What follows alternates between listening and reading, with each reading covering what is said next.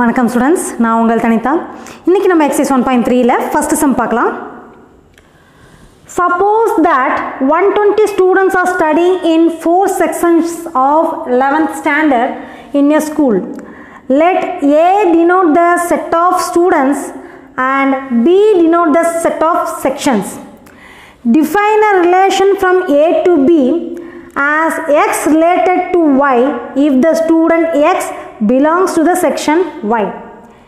Is this relation a function?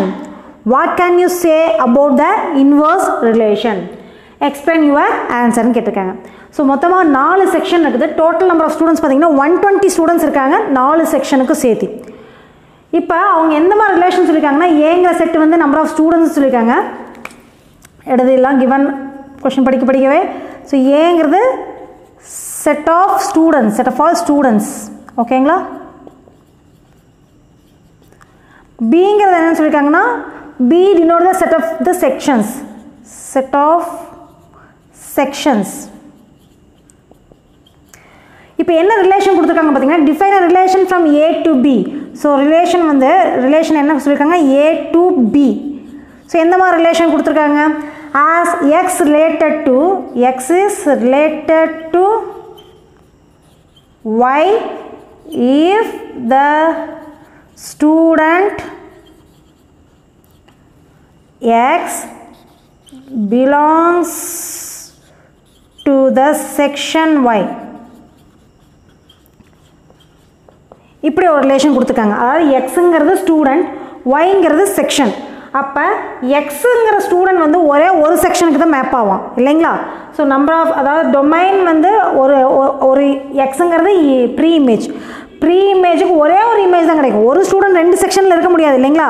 அப்போ ஒரே எக்ஸுங்கிற student ஒரே ஒரு செக்ஷனில் தான் இருக்க முடியும். ஸோ இது வந்து இட் ரெப்ரசன்ட் அ ஃபங்க்ஷன். இப்போ ஒரு எக்ஸாம்பிளுக்கு நம்ம டயக்ராம் போட்டு பார்க்கலாம் பாருங்கள். So it is a function from A to Bன்னு சொல்லியிருக்காங்களா. F is related to A to B. ஏலேருந்து பிக்கு போகணும். இப்போ x1ங்கிற ஸ்டூடெண்ட் y1ங்கிற செக்ஷனுக்கு போயிருக்கலாம் இல்லைங்களா? x2ங்கிற ஸ்டூடெண்ட் வந்து y1க்கு போயிருக்கலாம், அல்லது y2க்கு போயிருக்கலாம். ஸோ நான் y1க்குனே போடுறேன்னே வச்சுக்கோங்களேன். நெக்ஸ்ட் x3ங்கிற ஸ்டூடெண்ட் வந்து நான் வந்து y2க்கு போடுறேன். x4ங்கிற ஸ்டூடெண்ட் வந்து நான் y3க்கு போடுறேன். இந்த மாதிரி இது இன்னும் எக்ஸ்ட்ரா போயிட்டே இருக்கும் இல்லைங்களா? ஸோ இங்கே ஃபஸ்ட் எலமெண்ட்லேருந்து எடுத்துக்க எக்ஸட்ரா போயிட்டே இருக்கும். டோட்டல் எவ்வளோ ஸ்டூடெண்ட்ஸ் இருக்காங்க, 120 ஸ்டூடெண்ட்ஸ் இருக்காங்க. இப்போ 2 எலமெண்ட்டுக்கு ஒரு இமேஜ் இருக்கலாம் இல்லைங்களா? 2 எலமெண்ட்டுக்கு ஒரு இமேஜ் இருக்கலாம். பட் ஒரு எலமெண்ட்டுக்கு 2 இமேஜ் இருக்கக்கூடாது இல்லைங்களா? இப்போ நம்ம 2 எலமெண்ட்டுக்கு ஒரு இமேஜ் இருக்குதா, ஒரு எலமெண்ட்டுக்கு 2 இமேஜ் இருக்கான்னு பாருங்கள். x1 x2 2 எலமெண்ட்டுக்கு ஒரே இமேஜ், இட் இஸ் பாசிபிள். அதாவது 2 ஸ்டூடெண்ட் ஒரே, நான் உங்களுக்கு இன்ட்ரடக்ஷன் வீடியோவில் வந்து நம்ம பஸ்ஸுன்னு சொல்லியிருந்தேன், இங்கே கிளாஸ் ரூம் இருக்குது அவ்வளோதான். 2 ஸ்டூடெண்ட் ஒரே கிளாஸ் ரூமில் இருக்க முடியும், ஆனால் ஒரு ஸ்டூடெண்ட் 2 கிளாஸில் இருக்க முடியாது. ஸோ இது வந்து it represents a function. S, it represent a function. It represent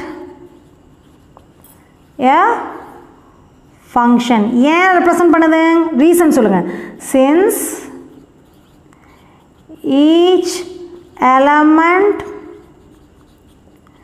இந்த டொமைனில் இருக்க எல்லா எலமெண்ட்டுக்கும்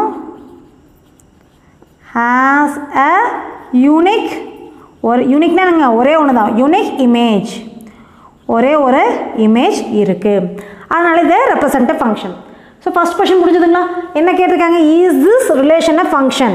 what can you say about the inverse relation? So இது ஃபங்க்ஷனான்னு கேட்டிருக்காங்க. S, it is a function.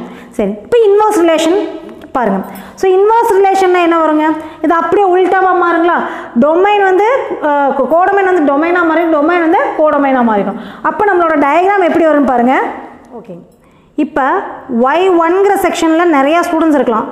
Maybe y1ங்கிற செக்ஷனில் x1ங்கிற ஸ்டூடெண்ட், x2 x3 இந்த 3 ஸ்டூடெண்ட் y1ல் இருக்காங்கன்னு வச்சுக்கோங்க.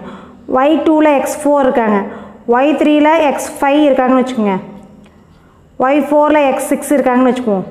இப்படி போயிட்டே இருக்கு. இப்போ ஒவ்வொரு செக்ஷன்லேயும் மெனி நம்பர் ஆஃப் ஸ்டூடெண்ட்ஸ் இருப்பாங்க இல்லைங்களா? அப்போ ஒரு எலமெண்ட் டொமைனில் ஒவ்வொரு எலமெண்ட்டுக்கு யூனிக் இமேஜ் இருந்தால் தான் நம்மளுக்கு ஃபங்க்ஷன் எக்ஸிஸ்ட் ஆகும் இல்லைங்களா? அப்போ இங்கே இருக்கிற செக்ஷனில் ஏகப்பட்ட ஸ்டூடெண்ட்ஸ் இது ரிலேஷன் ஃபார்ம் ஆகும், but it does not represent a function. நம்ம ஏற்கனவே பார்த்துருக்கோம், எல்லா ரிலேஷனும் ஃபங்க்ஷனாக இருக்க முடியாது, பட் ஃபங்க்ஷனாக இருக்கிறது எல்லாமே கம்பல்சரி ரிலேஷனாக தான் இருக்கும். ஸோ இதுவும் ஒரு ரிலேஷன் தான், இதுவும் ஒரு ரிலேஷன் தான். இந்த ரிலேஷன் வந்து ஃபங்க்ஷனாக அக்செப்ட் பண்ணுது, பட் இந்த ரிலேஷன் வந்து it does not satisfies the function. Since a section has many students,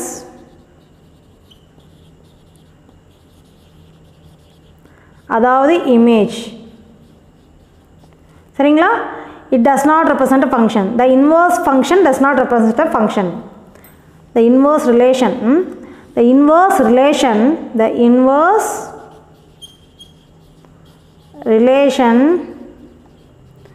does not represent a function.